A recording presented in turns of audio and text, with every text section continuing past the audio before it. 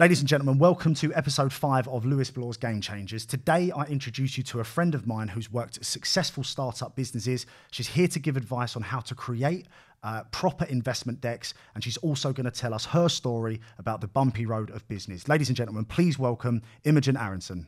So, Imogen, welcome to the show.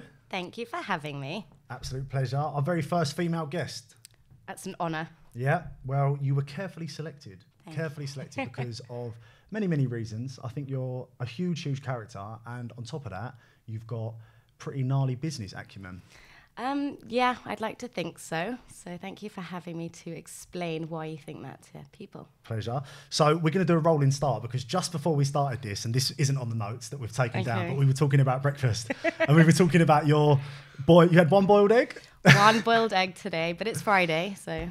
Right, okay. Yeah. So the reason I mentioned that is because you are always on the go, obviously. Mm-hmm. You're always meetings. You had a really good meeting that you told me about today. Mm-hmm. But in the new year, we're talking about diet, we're talking about well-being and maintenance. Mm-hmm. And how easy or difficult is it being a businesswoman on the go and making sure that you're getting the right nutrients on board? It's all about preparation, right? So you've got to prepare for success. And they also say if you don't prepare, then that can get to failure. So if you know you're on the go, it's like... just know you're on the go and do something about it. And I just think there's so many healthy options out there that being on the go isn't an excuse anymore to like not have a healthy lifestyle.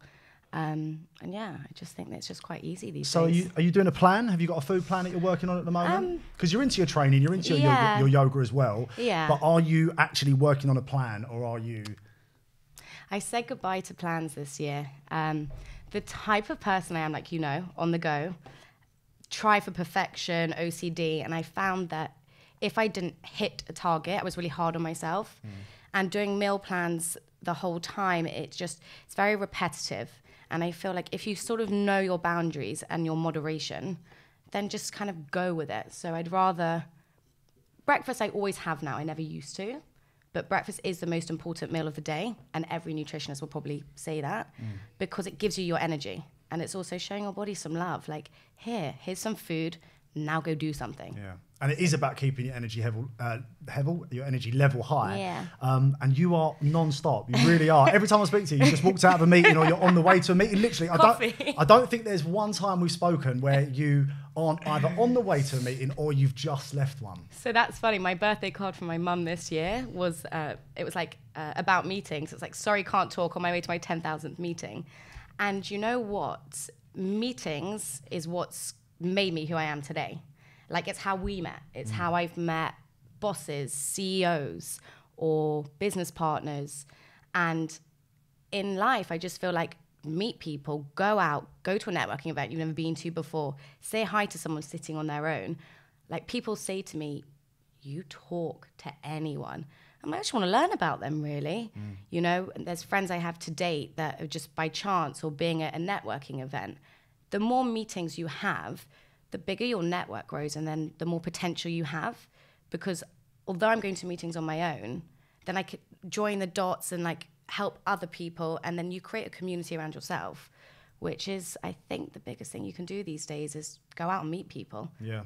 And it is networking, and we live in such an access age that if you're not using, the fact, especially because we live in London as well, so you have access to so many different people with so many different walks of life. You might take a meeting that might not necessarily come to anything, but then a year later... It might. Yeah, exactly. It might. So you are our business advisor. You are Bloor's game-changing business advisor. That's the skeletal frame of this podcast. Obviously, we're here to talk about whatever naturally comes. But you and I met through business. You and I met through a business idea that I had that I think I'd spoken to. I think I was in the sauna at David Lloyd, shooting the shit with the guys, and I met your business partner. Old business partner. Oh, old business partner. Okay, sounds like I've touched the nerve there. We'll pick up on that one later. One sec, let me... Okay. Breathing's really good. Okay, so can we get into that a little bit? We'll get to it. There's growth from it, so yes. Okay, good. Well, that's another one of the things we're going to talk about, which is learning from mistakes, which I know you are on not a warpath with, but you are militant about learning from these mistakes and developing yourself as a businesswoman. So let's start at the beginning. Tell us about your story in business, startups.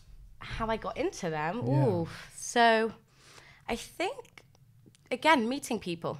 I Was fortunate enough when I was young, I was quite sociable. I probably went out with an IDP. What is an IDP? So she's going to show me up here, isn't she? IDP. It's an international driving permit that doesn't exist. So it's a fake driving license, basically. So I think I was... I felt really silly before you said that. But it's okay because they were, whatever, let's move along. So at 15, 16, I just had this, like I wanted to meet people, and I was fortunate enough to meet a friend called Adam Williams, who will be very happy I'm talking about him. And I always stayed in contact with him, and we just formed this relationship that one day I told him I wasn't happy in my first ever job, which was in broadcast and media, so TV, radio, and online. And I said, I think there's more. I want to challenge myself. Like, it's very robotic. He said, I've got this friend called Jack who's got this business idea, and he sort of needs someone who's ready to take a risk, talk to people, outgoing, blah, blah, blah. I said, cool, I'll meet him. And I'll never forget this. His business plan was on a piece of paper. Met with him, loved him. He was energetic, knew his shit, and he was like, this is what I'm going to do. This is how I'm going to do it. It's going to be a risk. We can't pay you. Do you want to do it? Sounds great. Remember going home, my dad was like, Imogen, what don't you understand about a job and like stability? But again, you look at the mindset that's different between the older generation. You get a job, you get a salary. Startup mentality is there's equity options, or you don't take a salary and you build a brand or a community. So fortunate enough to be with Sift. It was an on-demand hospitality staffing app. 99% of startups fail. Sift recently just sold to Indeed.com. Wow. So tell us a little bit, because I know what Sift is, but it'd be nice for everyone to... The best, I don't know if Jack's going to get mad the way I describe it now, but it's Tinder meets Uber for hospitality staff. Right, okay, let's just take a minute and let that sink in. So it's Tinder meets Uber for hospitality staff, and that means... It basically means they connect employees to employers straight away. So you cut out the middleman, which is the recruiter, which is telling temporary staff where to go work. So the staff have a profile where they're vetted, and they have a star rating. So you're held accountable to what you do. So like with anything, if you're going to be rated, you're going to try harder to make an impression to get rebooked. So Sift is basically that business model that you give the... God, I can't believe I still remember this. You give the... This is well polished, you know what I mean? I used to sell it. I told you she was good, didn't I? I told you she was good. You give the employer the choice of the control over who they hire, so they're accountable for it. But the job seeker also gets the choice and control. So you're forming like an agreement that they both want to be there. It was just a great business model, but kudos to Jack, who was my first ever mentor.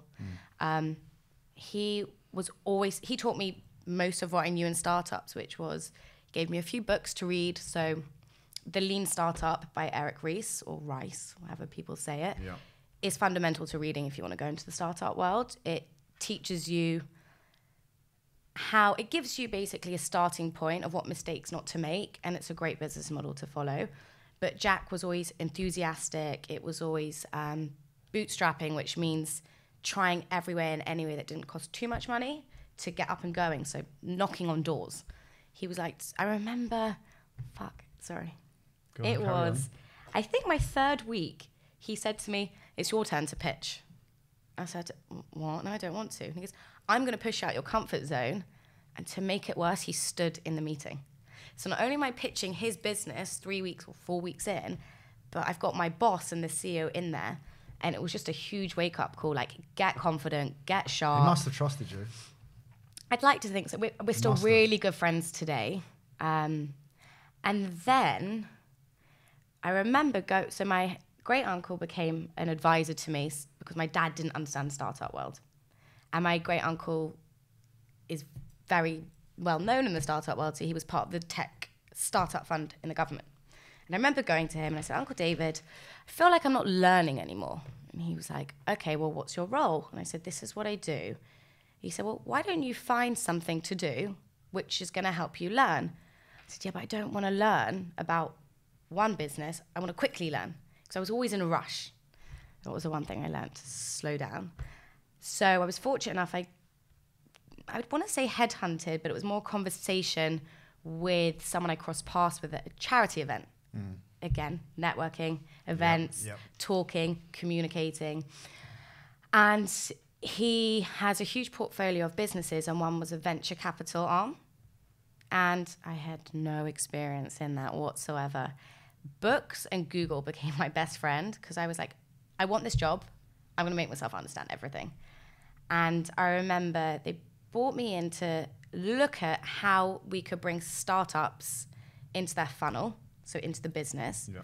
And I just taught myself really quickly of how can I understand the startup world from outside of the business model I knew. So you wanted to get a bird's eye view, not just of specifically day to day what you're being taught, but actually what are some of the fundamental rules to being involved in the startup world. And you got that just through books and Google.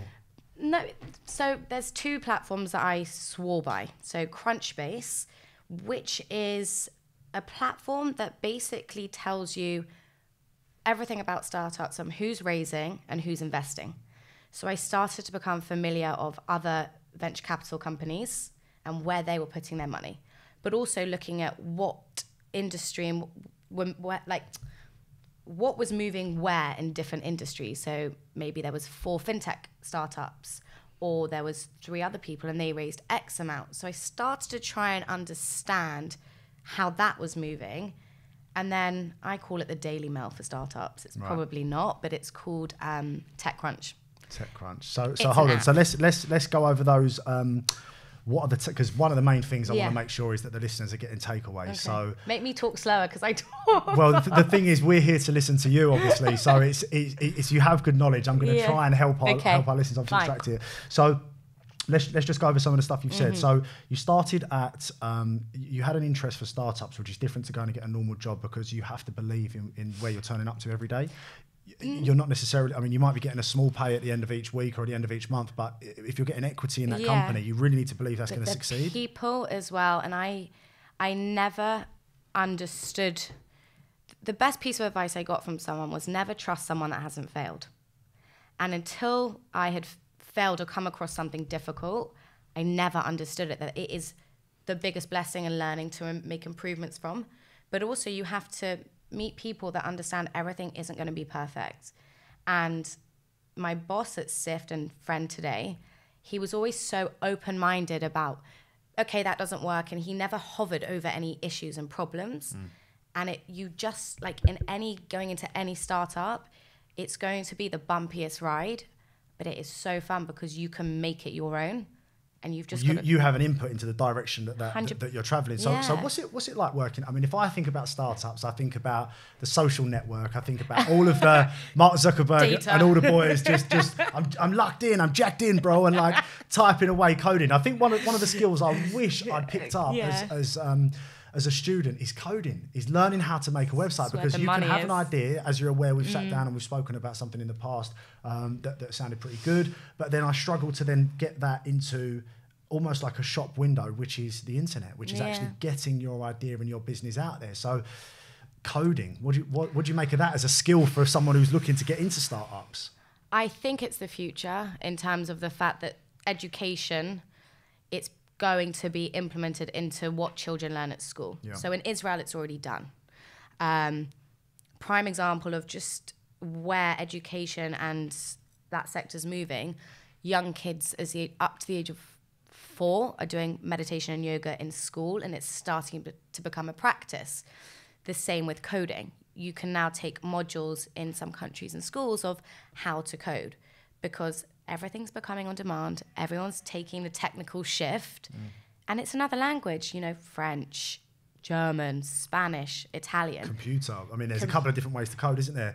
One of the success stories that I know about someone who first learnt to code and then developed like what business they wanted to fall into is the guy. Have you heard of Gymshark? Yeah. Huge brand, right? I mean, what a brand. I know, right? So this would be one of, as you've discussed with me before, one of those unicorns in a way. Yeah.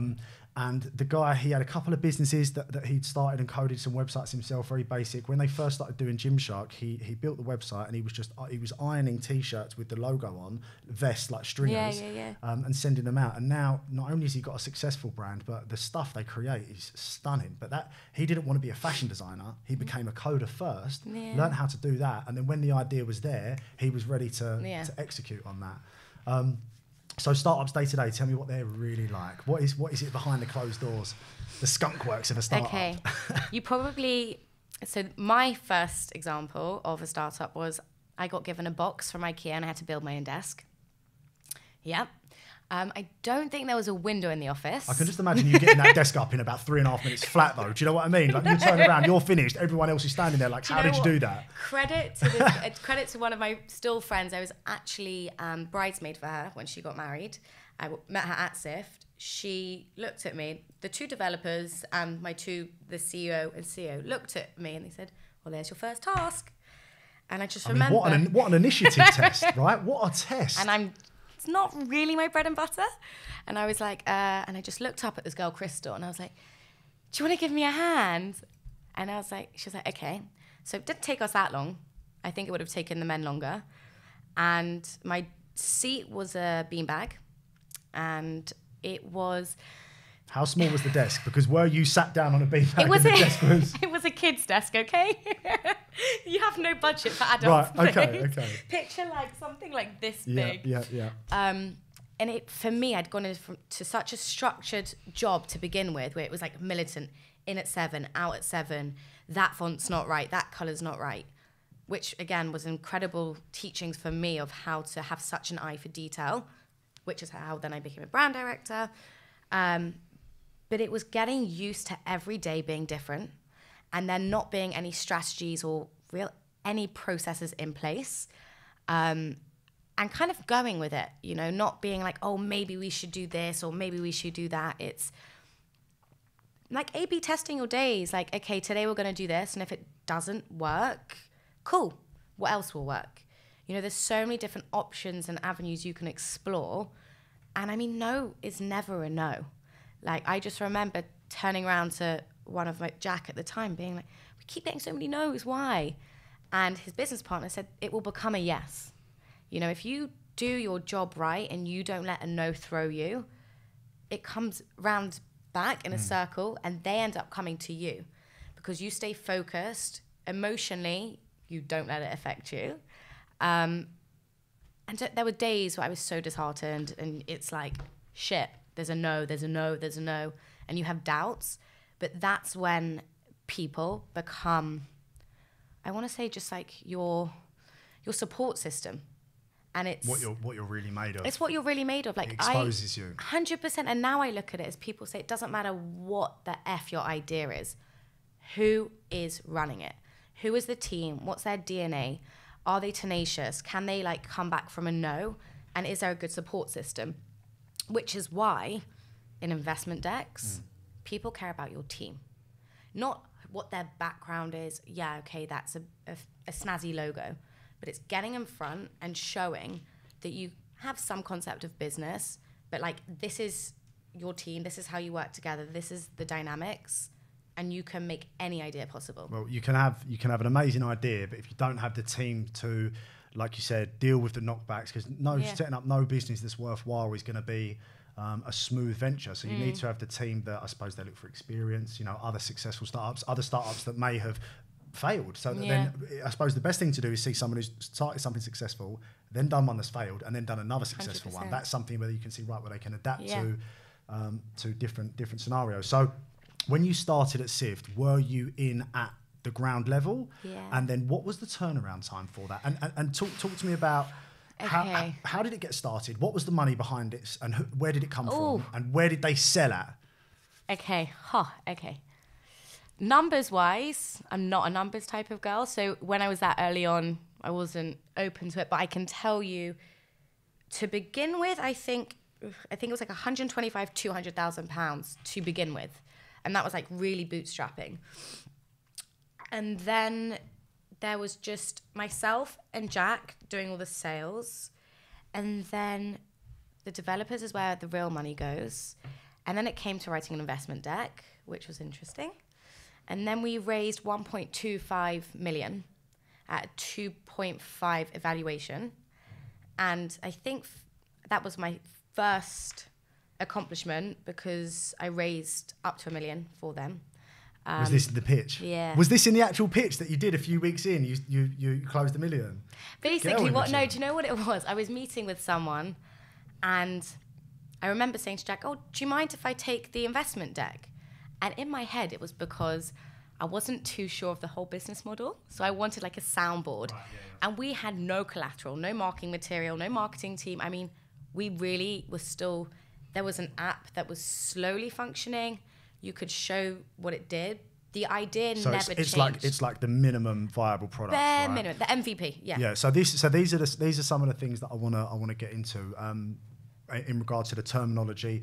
Like for someone like me who's had a few ideas, things that I want to work on, meeting you and having you to seek counsel from completely changed how I look at things.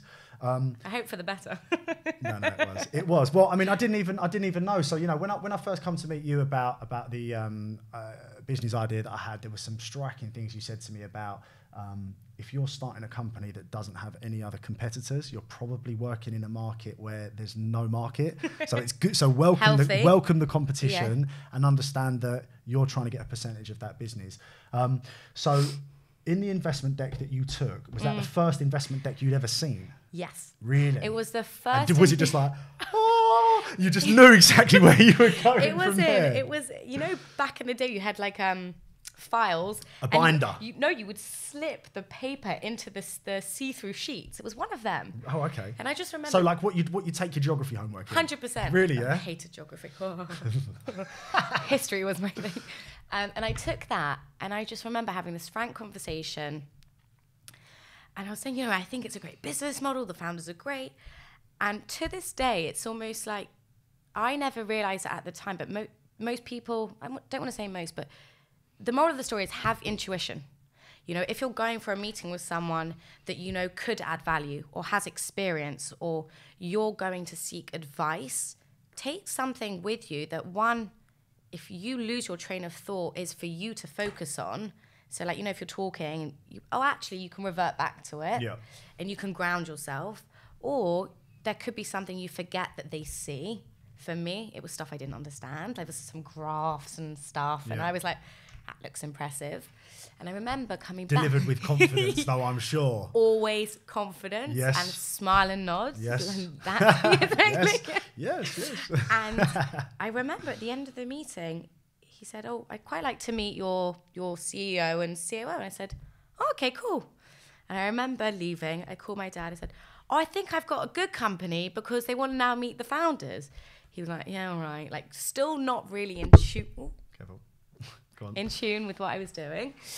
And he came on as an advisor and a lead investor and a real great support system.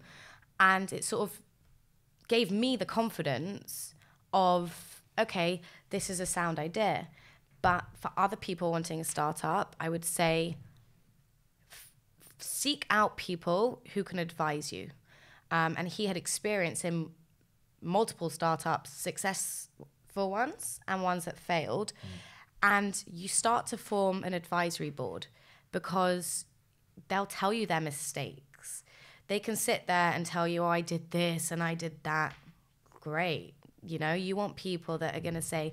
What are the things that you've survived? What are the hard things you've come up against and you're still here fighting the fight today? Because anyone can jump on board with a winning ship. I mean, it does happen and people will get lucky, but they're not the rule. They're the anomaly. So you can't pay attention to the anomalies of, this guy, might have imported micro scooters for Japan as a 16-year-old, a guy from my school, Forest School, and then he was a millionaire from there. That does happen, but is that something you want to pay attention to? Or would you work with the guy that's had 10 failed successful businesses, but now his 11th business is a worldwide success? That's the kind of brand that you want to align yourself with.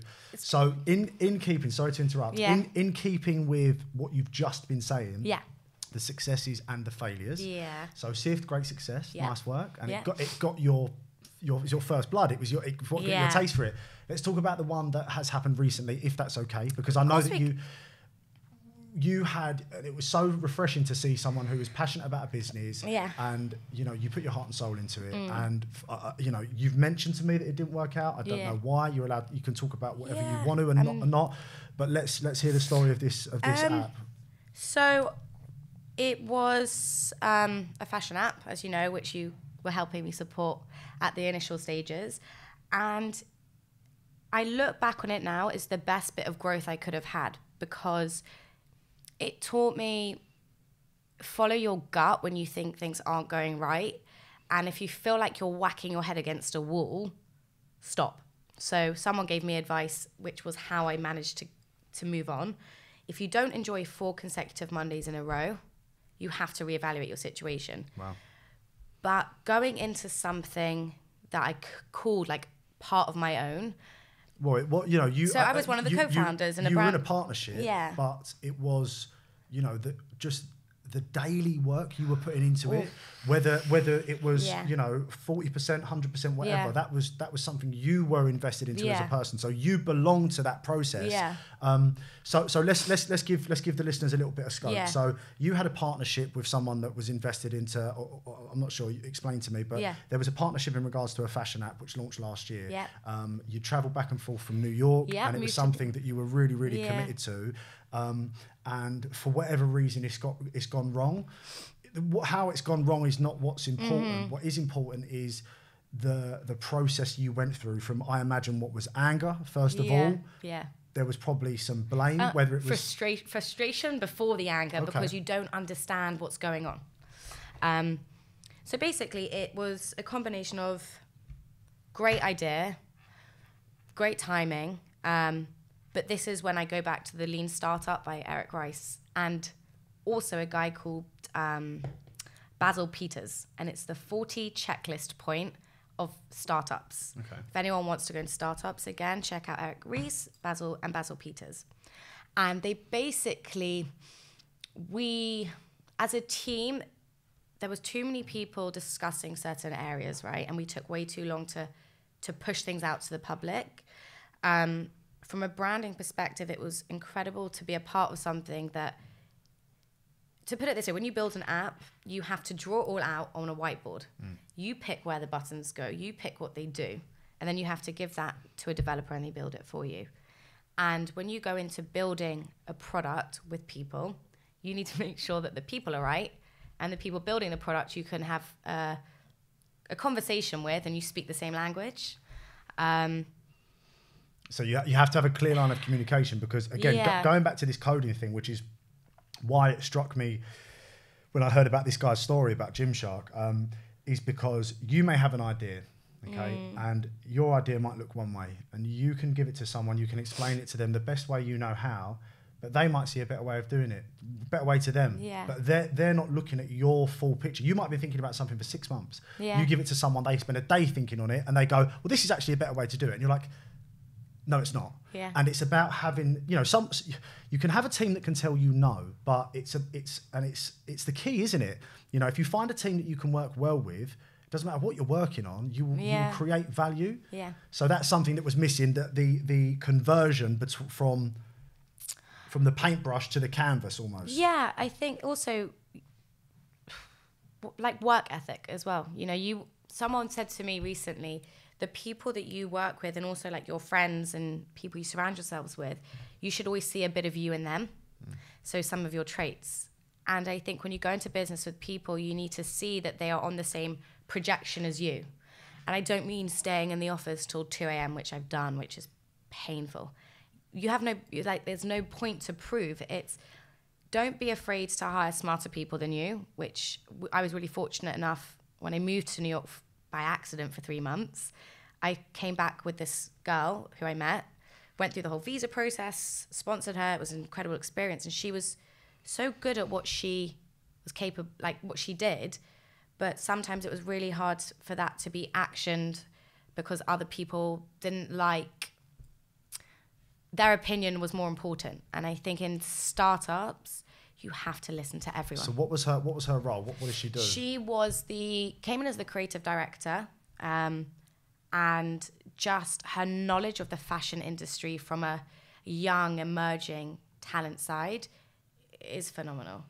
And kudos to her, she'd never been part of a startup before, and she quickly understood the ups and the downs of it, thinking on your feet, no one giving you help. It's really... Here's a desk. We actually gave her a desk, by the way. She got a proper desk? She got a full desk. And it was just it was an idea that just kept going, and the product wasn't matching up. And it just kind of gets to the point where you're like, I want to make serious money now. So did you guys struggle with the functionality of the app? That never came to a point where it was fluid and it was. Is that what you're saying? The struggle maybe was you really need to identify who does what in a team in any startup. Obviously, everyone puts their hands in and helps, but people all need to pull their weight. And I think that if there's a reshuffle in the business or you get pushed to a different area, be open-minded to it. You know, I never thought that my strength was brand director or brand building. I thought it was sales to begin with. Turns out, well, having closed that deal, I can imagine why. But it's just other people in startups really help you find out your strengths and your weaknesses. And I think it's always being open-minded, just going in and saying, okay, you do that, or let's work together. And again, networking, getting out there. And, you know, there was stages where we had to be quite quiet about what we were doing. And for me, it was like, oh, I want to get out and tell the world. And you can work on it, but you can't tell anyone until it's launched. But I think, again, I could have the same idea as you, right? We could go into the same room and sell the same idea. If someone buys into it, it's also because of the person. So some people are going to gravitate to you and some people are going to gravitate to me. It doesn't mean there's a winner and a loser. It just means that's going to be your market share and that's going to be my market share. So that's why I say to people, if there's another person similar to you doing what you do, cool. Welcome that, yeah. Welcome it. Because there's a market there, and just get nicer people. Like, I would go into a meeting sometimes and just think, I'm just going to be nice. Just going to have a chat, like how we were. Yeah. I'm just going to have a chat, have a conversation, and people say, oh, conversations don't pay the bills. I actually it's about connecting the dots, isn't it? Like later down the road, you might have an arsenal of contacts where, you know, they just look like individual standing points, but something happens and all of a sudden 11 dots connect and then you've got yourself a team there. One thing that, again, going back to this, struck me with you was when I sent you an investment deck and I wouldn't say ripped it to shreds, but you definitely had some amazing points that I hadn't looked at. Yeah.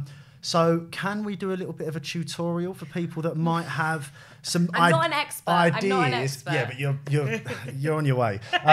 But listen, and the reason I'm saying this is because, you know, I like to think that I'm pretty sharp when it comes to this kind of stuff and presenting and you know, getting ideas down on paper. Okay. Thank you. But you really made it clear how you were trying to change that and adjust that. So, and I know you don't have a pad with you, but what are some of the basics? Say, for example, someone has an idea and what we're talking about is presenting your idea, finding developers, because a lot of people are creating apps and things like that, and funding as well. So presentation of your idea, taking it from an idea to a physical. Let's start with one. Don't say all three because my mind's going crazy already. So how to communicate your idea onto an investment deck. Okay. First of all, are there any apps or programs that... Okay, so in terms of investment decks, I was told about and what I found useful was a site, I think it's via LinkedIn, called SlideShare. And the first ever investment deck I saw was obviously the SIF one. And then when I went to the venture capital, I saw all of them. But SlideShare, there's companies like Deliveroo. So you will have their investment decks online. Wow. You can see there's SlideShare LinkedIn. Amazing. I mean, what have they got to hide? You know what I'm saying? They're already successful, yeah. The thing is, if you want an answer for something, and this sounds so basic to say and you're inquisitive, type your question online. Or what I used to do, I used to go to networking events and listen. And if there was a speaker called Oliver Yonchev, he's one of the social chain directors now, I just messaged him after and I was like, lovely speech. Can we grab a coffee? Would love to find out more. Okay, it's a risk. You might get rejected. It's business. It's not dating. The worst thing that's going to happen is they're just not going to message back. You're not I get distracted. So going back, so SlideShare is open to people to see successful business investment decks. But the thing is, when it comes to startups, the stat, again, 99% fail, is because people go, Eureka, I've got an idea, and everyone needs it. You literally get a piece of paper and you say, what pain point am I challenging? If it's your pain point, put it on paper. Have a conversation with friends about it, or do some research, create a community channel on Facebook, or do a poll on Instagram these days, and just find out what the reception is. But one, it's what pain point are you suffering? So if and to test that, if you're you might create an idea that benefits you. Yeah. But if you're the only person that benefits, there's no point creating. How are you going to make money? There's no point money? spending any money on Exactly. it. So make sure. So test your idea. Yeah. Make sure that you're bouncing it off people and they agree with your line of thinking first and foremost. Or is there something like, is there an app you're using that is solving one of your problems that you think that you have the network or I don't know, the people or the mind frame to challenge it and welcoming it and take it on? There's so many people in the same landscape with a slight different unique selling point, and usually it's the people behind it or a feature or a button. But anyone can build a feature and a button into the app these days. So again, do you have the right people and a community around you? So it's identifying the problem that you're trying to fix. And then how I would do it is your narrative, like the challenge that you are solving. So how you came to actually stumble across that problem. And then it's like, okay, I'm solving it because, and if you're emotionally invested in your idea, the solving bit should be, it's like your passion. You could say millions of different options. Make it really seamless, like a one tagline. It's helping people get fitter, or I don't know, delivering food to your door. It's just really simply what you're doing. Or like Sift, helping business owners get reliable, vetted staff at short notice. And we were getting this workers paid more as well. So we were changing the industry. But again, people laughed at you to begin with because we launched the same day as a competitor to the market, but we were challenging a traditional system that worked fine. So again, it's be open and ready to re-educate people that are very set in their ways and having to communicate time and time again of what it does. Investment decks.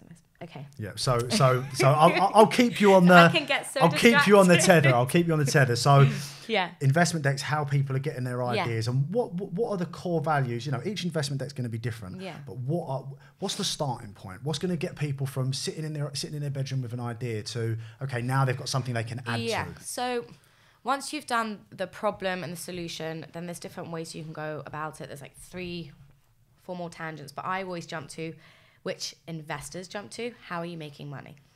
How are you monetizing this idea? Because that's always what you're going to get asked. You can have the best idea in the world, but you're going to make money off it. Well, one thing that I struggled with one of my investment decks, and sorry to interrupt, is go on. Forecasting how much you think this is going to make. Because in every investment deck, you've got to say, like that. Yeah, but you've got to say it with confidence. Yeah. You've got to make them believe. And then you're held accountable to it, by the way, when they invest. That's right. And if you don't hit those targets, so you want to say as much as possible, but if you get an investment off the back of something that's 10 times what you're going to make, you might then get in serious trouble. So I think, again... that is, again, one of the things that if you get it right, like a good team, you're probably going to be very well in business. So that's the golden key, isn't it? Again, it's don't be some... This is why, one, having an advisory board and a team is really important as well, because if you seek out advisors, they sort of help you on this process and they'll sort of guide you of don't oversell yourself and say, we're going to hit this target. It's always better to surpass your expectations and start small. And this is everything you learn with Eric Rice and the Lean MVP of, okay, this is how we're going to test it. This is our margins. This is what we're working with. Most people don't spend anything on marketing to begin with because your product normally has bugs and you're pushing something out there and it goes to friends and family. And most people, to begin with, when you raise, the only people that see your first investment deck are friends and family. They're called angel investors, and they really are angels because they see potential in you and also your product, but mostly it's you. Isn't there conventions that you can go to where you will just get people turning up ready to invest, but they just don't know what in? Where can you find those things? It sounds ironic, but just Google Eventbrite. Oh, really? Yeah, wow. Eventbrite I used to go on a lot. And then it's once you're there, it's up to you to turn up and make those contacts, make those connections. And again, like I would randomly look online for events. I found 2018, the New York Innovation Summit. And I was working at this company. And I'd only been there for a while. And I thought, I want to go there. I want to learn what's coming.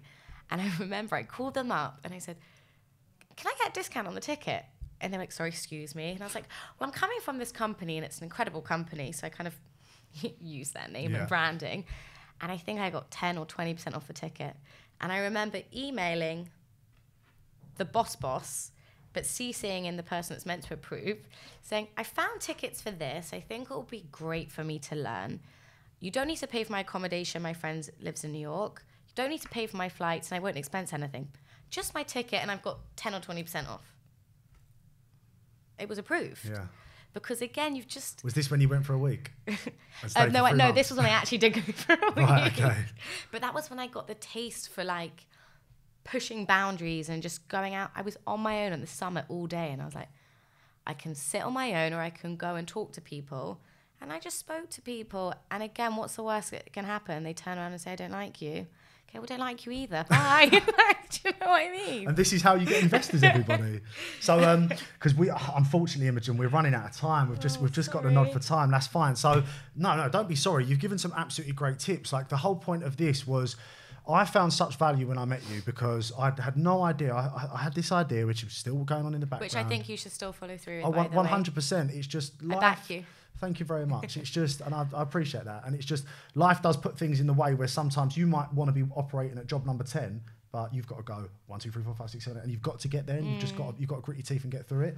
But so let's just briefly, because we are going to have to wrap up, and we'll definitely get you on again because I feel like there's so much more to get to. But unfortunately, we didn't book the studio for long enough. So we'll go again. I like to talk as well. I know. Well, you've definitely given us a good go today.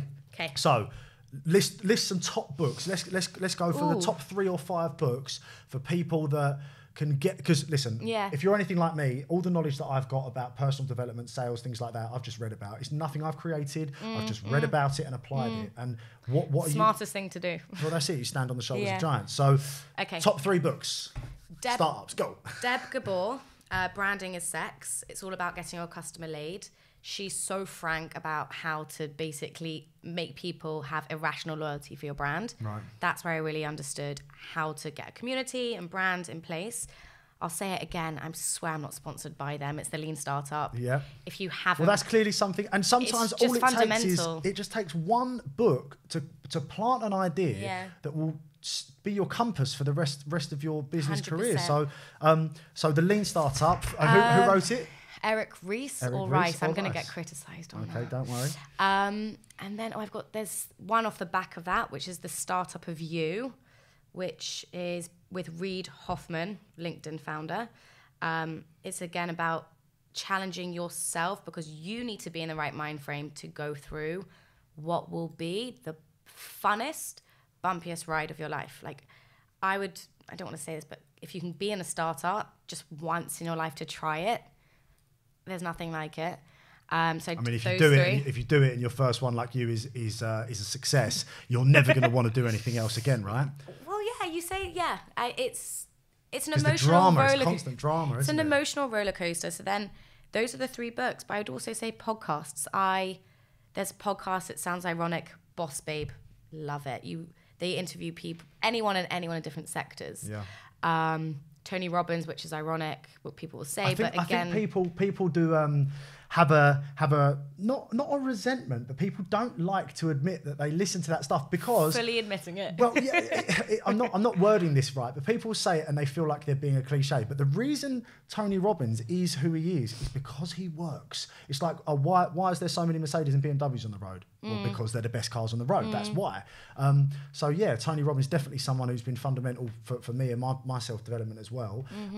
What about some of these websites that people can go on? If people aren't as fortunate like me to have someone like you to go through their decks and go, it's good, but it could be better. So if someone wants to seek that counsel... I'm going to find that email. I think I worded it nicely. I've still got it. No.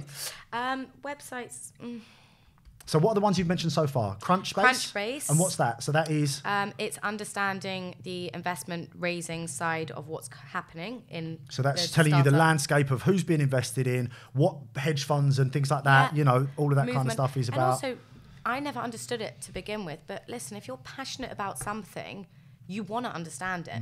So if you're listening to this and then you go away and you start reading these books or looking on these sites, it's just not for you. You can't make yourself interested in this space. You've got to really want to learn. again, TechCrunch, download it. It's an app. So what is that the one that has the Daily Mail? Is that the one that has the success stories? It tells you like, yeah. So that's where you can go and look at other investment decks. Oh no, that's SlideShare. SlideShare. SlideShare. That I'm going to go and look at that tonight, because I think if you can see, like you had the deck for Sift, if you can have those. I have those over ones that are successful, you know where you need to be. Yeah. All right, we'll come in and finish it up then. Top tip, because we have literally a few minutes and we've got to do some intros and stuff as well. Top tip is probably if someone tells you you're too emotional in what you're doing in your business or your brand or you're working on, don't look at it as a negative. Learn how to channel it. So I got told that initially, and I thought, but I'm so passionate about it. But emotionally, I wasn't putting it into the right areas. So again, be passionate about it, but be open to failure, welcome it. It's then how you deal with it, which has got me to where I am today with an exciting new role on the horizon. So this is it. Hopefully next time we catch up, you'll be able to... Once it's signed. Yeah, that's fine. Okay, cool. Well, listen, best of luck, Imogen. Thank you so much for coming on. I hope you have an absolutely amazing 2020. Thanks, babe. You too.